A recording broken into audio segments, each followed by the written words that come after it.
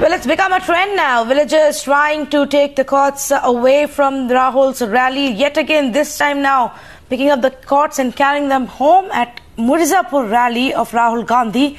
But we understand, again, the villagers were stopped by the organizers. Now, that is where the controversy begins. Do you want them to take away these Cots because it is of some use to them, or are you going to block that, and for what reason? And if that is what Rahul Gandhi meant by his tweet when he spoke about poor people taking away these Cots. Yet again, we are seeing this must be the third or the fourth rally that he's held in Uttar Pradesh.